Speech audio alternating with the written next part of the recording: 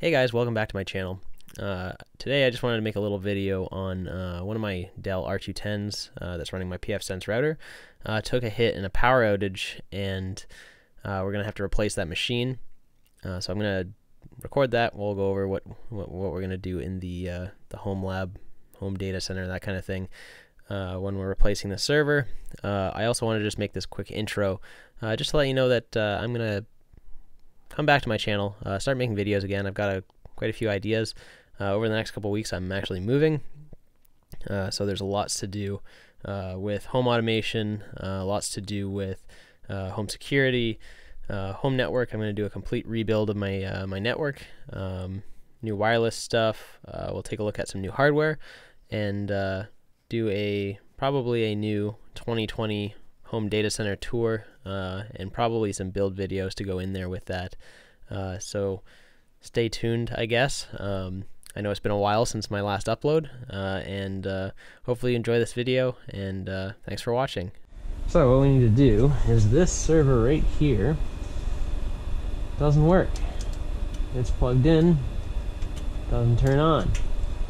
That's the problem. So don't mind the mess. This is going to be moved very soon. I doubt you can see what's going on back here, but we're going to unplug the power and network from this box. And we got another one right here we're going to replace this machine with.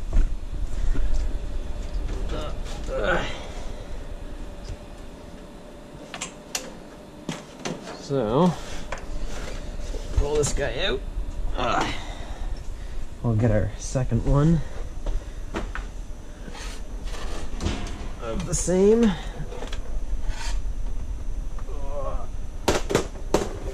Try and carry them both at the same time. And we'll go up and work on this. Excuse my very professional floor setup, but I don't have room on my workbench right now. And I'm moving in a week or so, then I'll have a real actual workbench to work on. Problem with this is we had a power issue, and this server didn't come back up when the UPSs died. So we're gonna take the top off here. The only thing I need out of here really is the hard drive. So that's just under here. Just an SSD. Unplug both of these. That's all I need. This has got my router stuff on it. I've got backups as well, but we're just going to take this and throw it in the other server. Slide that guy off to the side. And open up number 2. And we got some other stuff in here. So I borrowed this off of a buddy. So the first thing I'm going to do is I'm going to take this hard drive out.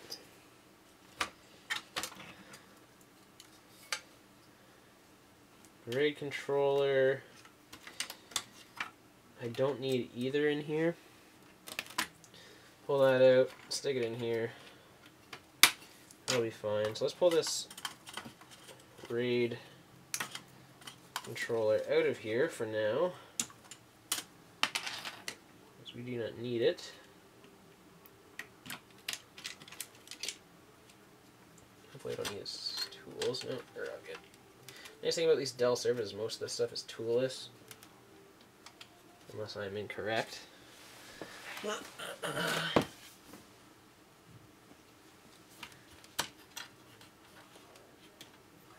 that should just slide out. So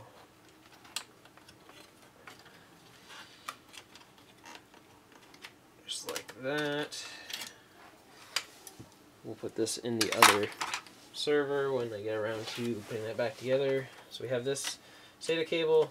We'll use this SATA power. We'll plug in our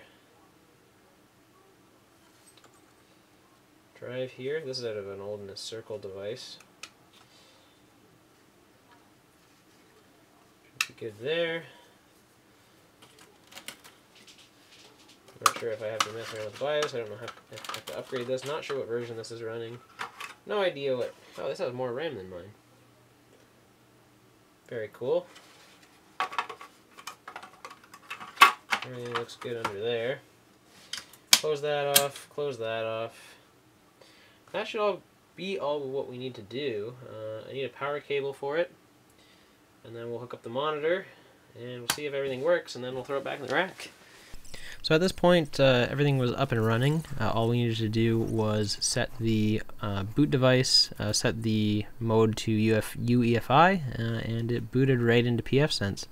I'm just doing a voice over here because the server was really loud without the top on it. So everything came up right, and now it's got to go back in the rack. Okay, back to the garage. Turn the light on. This guy is going back in here, just like that.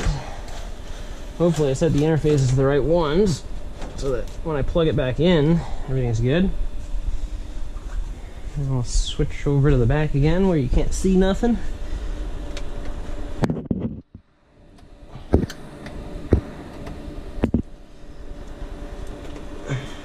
Plug everything in.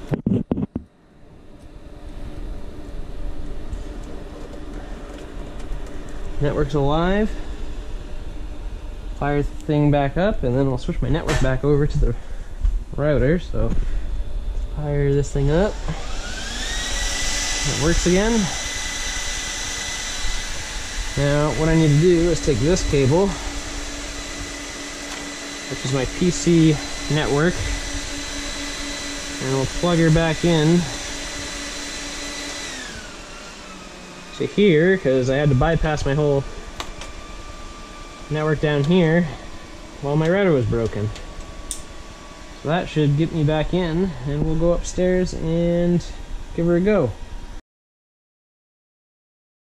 Okay guys, so we've got the server back up. One thing I did have to do, and I'll just switch over to this view here, hopefully you can see it. What I did have to do is I had to switch over my, so since we changed the adapters in the server, I had to go in and add a local IP to one of the interfaces because the VLANs weren't working. So I added this 10.0.55.1 address. So now I'm back up to the pfSense screen. So I also had to do a little bit of other changes. So if you take a look at my switch over here, I switched ports 15 and 16 just to on the default VLAN. It's just since the tagging wasn't working on the router, so I just switched everything over to just the default VLAN so that I was able to access it just on a flat network. So the first thing we're going to do here is we're going to log back in, if I can remember my login. Hopefully it saved that changes. Okay, so we're good there. That can go away. Oh boy. So my interfaces are already gone. What else are we missing here? I might have to reload the backup for this. Okay, so one thing to note, if you change your interfaces around, looks like it's going to clear the VLAN setup. I'm going to take a quick backup of this. So if we go over to Diagnostics, Backup and Restore, we will download a full backup. Keep that, and then just switch my screen back over to this one. You have a backup from Restore Area All, and we'll restore the configuration. We'll hit OK. It's going to kick us out of the web configurator because it's going to set up my VLANs. It's going to reboot the firewall, and I'm going to come back with my network switch back over to what it should be, and hopefully we're all back up and running. This is why it's very important to always take regular backups. This should actually be set up as a job. I just take it every time I change stuff, so that's also okay too. But there's some stuff you could forget, and then you end up forgetting the network settings that you had in there. So, you know, backups are always important. Always remember to do that. So we'll switch back over, and we'll come back once we have the correct settings up. So now we're switched back over the network. I switched back to my original IP address. We're back on the tagged VLAN ports on the switch. Now looks like we're back into our router on the regular stuff, and we'll log in. And we've got all our VLANs back. Cool. So just want to make sure that I have everything that I did before.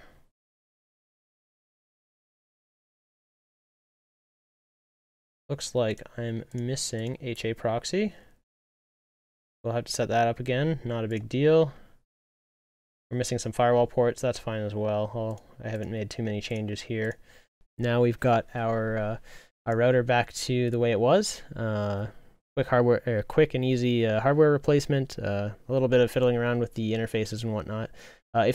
So what I should have done actually is put that network card back in the same slot, and I probably wouldn't have had this issue. It was just because I didn't put that network card back in, the interface is reset, and then yeah, that's basically how it went. So everything's back and working. I'm going to go back and fix up the stuff, the delta since over the last month that I've changed, which isn't much.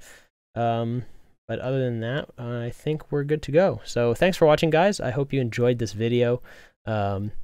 If you have any questions, comments are always welcome.